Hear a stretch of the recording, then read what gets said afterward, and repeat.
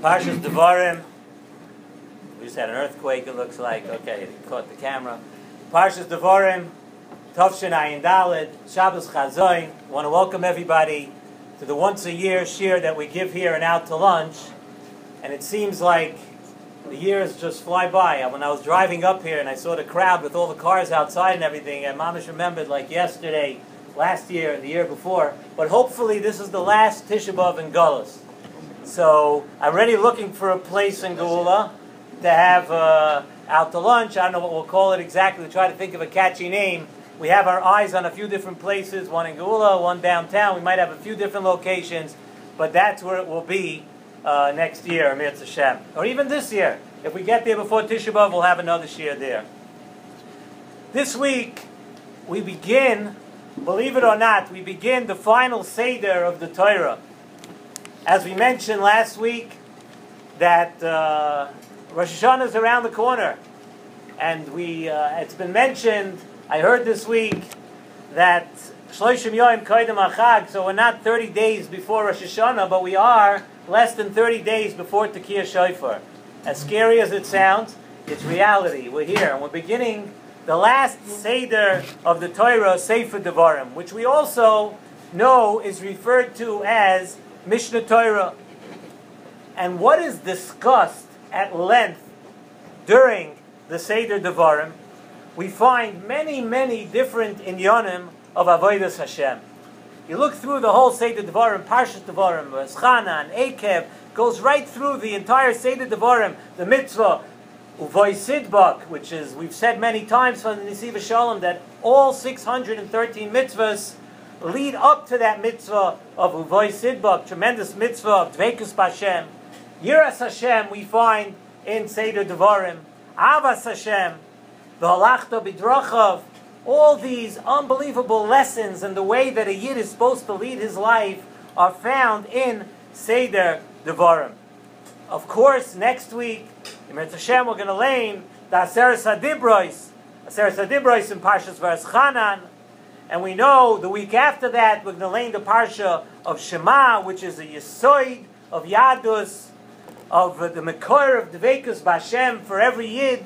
All these things are now coming up the next few weeks. It's brought down in Svarim. Nesivos Shalom brings it down from a few different Svarim, that the Taryag mitzvahs are all preparations for this one mitzvah of V'ahavta es Hashem Elokecha. The mitzvah of Avas Hashem, which ultimately leads us to the ultimate Dveikus B'Hashem, but all the mitzvahs lead us up to this tremendous madrega of Avas Hashem. Nesivos Shalom says that this might also explain to us why we wait until Devarim to mention all these important inyanim. We just listed off the vital parts of the life of every Yid. Avas Hashem, Yiras Hashem, these are things when we talk about it and we think about it, we realize what lofty, what high madregas these are. So why would we wait until the last Chumash in the Torah, until Devarim? Nesivos Shalom says this is an explanation. It's all leading up. Everything that we have in the Torah till now is leading up to Avas Hashem. It's leading up to this mitzvah of Avas Hashem. So we had to wait for everything because everything's just a way to get here. And everything here is a preparation for the mitzvah of the V'ahavta, which we're going to read in 2 weeks.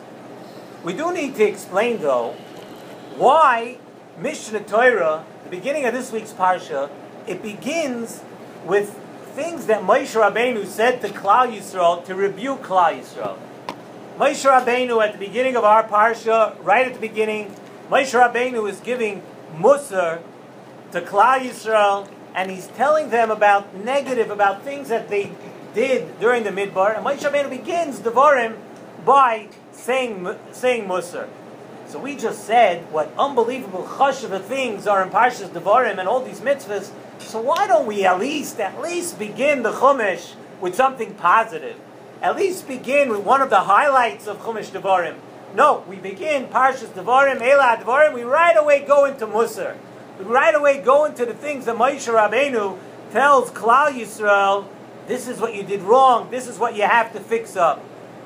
So the Nesivos Shalom says on this, that this explains the dictum that we've spoken about many times, of sur meira and then asay toiv. A lot of times you have people, they want to do good things, you want to do a lot of mitzvahs, you want to do, but a person first has to refrain from ra. Reishus Chochma, Yiras Hashem. Yiras Hashem, we know, is the part of a person's life that you look, your introspection, where you look at some of the negative things you might be doing, and you straighten them out. So although Avas Hashem is a greater madrega, but the road to Avas Hashem has to begin with Yiras Hashem. The person has to know that they first have to uproot the negative, take an honest look at yourself, uproot the negative, and you have to uproot the negative, sai maisim, sai your deeds, and sai midas. That's the first thing you have to do. What's wrong? First, let's clean the house, and then you start moving in the new furniture. First thing, Yiras Hashem. So therefore, Moshe Rabbeinu, says in Nesivos Shalom, began Chumash Devarim giving Musar. He began by telling Klal Yisrael, these are the chatoim that you did. These are the things that you have to straighten out before you're zoicha to any of the high madregas before we go into Eretz Yisrael. And Nesivos Shalom adds also that Yira, there's another special thing about Yira. Yira brings to the madrega, which Nesivos Shalom says is extremely, extremely high madrega, and our midah, and that's the midah of hachna. Every person, I don't know if you actually call it humble, but a person has to be broken. A person has to have this midah of hachna. The pasuk says in Tehillim, we know that we've mentioned it a few times, Leiv nishbar v'nitke elikim loy sivzeh. That a heart which is broken, a heart that is down, even if a person has done negative things, a person's done averis, and he's done things wrong. If your heart is broken, then HaKadosh Baruch Hu will never turn away from you. And you'll never be lost from HaKadosh Baruch Hu. On the other hand, we learned Masechta Soita, the Gemara says Masechta Soita, Daf Hey, HaKadosh Baruch Hu says that if someone is haughty, if someone is has the opposite midah of Achna, if somebody is a Baal Gaiva, HaKadosh Baruch Hu says, Ein ani v'hu yechoylin lo. We cannot live together. And it's interesting to note that you do not find this statement from HaKadosh Baruch Hu.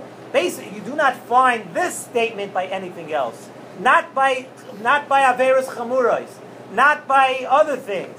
But if a person is a Baal Gaiva, HaKadosh Baruch Hu says, we, Kaviyachol, and a person cannot coexist together in this world. But with a Baal Gaiva, HaKadosh Baruch Hu says, I'm sorry, we can't coexist. There's a Zoyar now, when we mentioned that Rosh Hashanah is coming, there's a Zoyar, I don't know how many people get to say it, but if you definitely turn the pages, you know, before we get to Kiyah Shofar, so there's a whole Zoyar there in the Torah, there's a whole Zoyar there in the Machzor, it's brought down, a Zoyar on Kiyah Shofar. And the Zoyar says the following, he says that when it comes to the Din and Shamayim on Rosh Hashanah, so the Satan, the Sitra Achra, turns to HaKadosh Baruch Hu, and he says a Lashon like this, Ploini Ovad Kach. This person, Ploini, did like this. Ploini Ovar Al Kach. Ploini, this person transgressed A, B, C, and D during this year. Zok Nesivos Shalom, he's medayik from this Zoyar, that in order for the Satan to be able to latch on to a person, in order for the Satan to have power over a person, there has to first be a Ploini. The person has to feel, I'm something.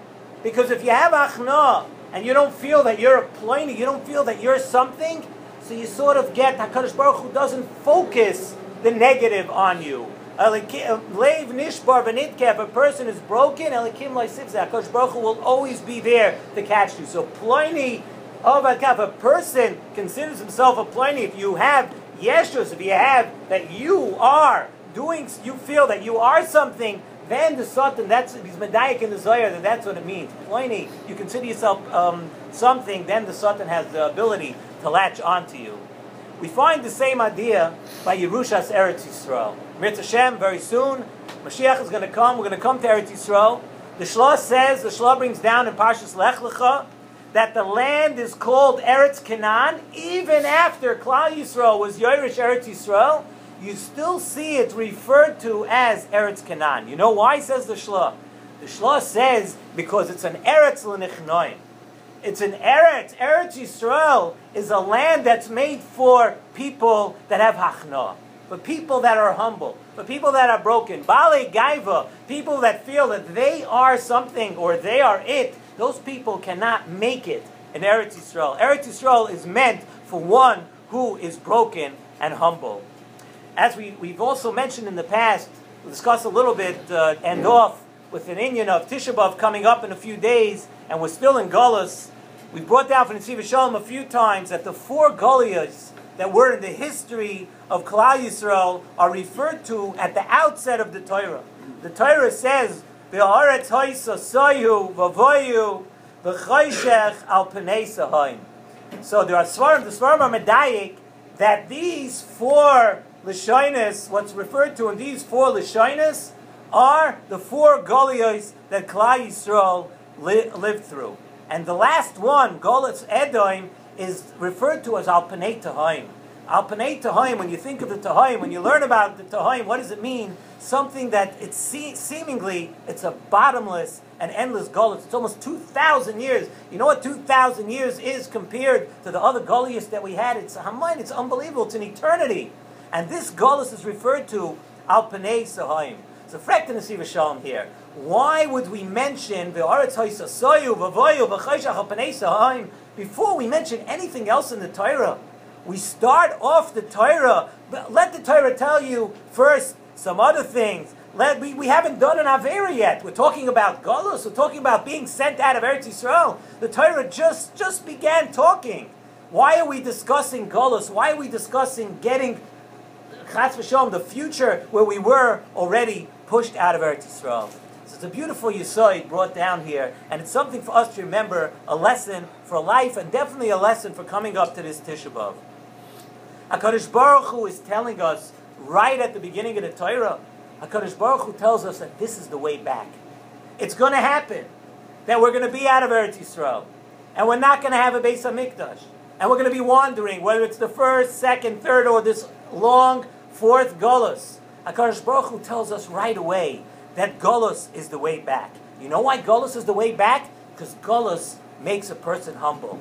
No matter how high we think in Golus, unfortunately, we see it today also. We can think we're high, and we live in Eretz Yisrael, and everybody has everything, and they have money, and houses, and everything, and in 1 second, the entire world is falling apart. Look what's going on around us. The entire world is coming down, and every place in Europe and Eretz Yisrael, everybody thought everywhere was secure. Nothing's secure. Everything is just mamash on Chasdei Hashem that we're able to exist. HaKadosh Baruch Hu was telling us at the beginning that Golus, we have to use the Golus as long as we're here to understand that we need this meat of Hachna. It's not us.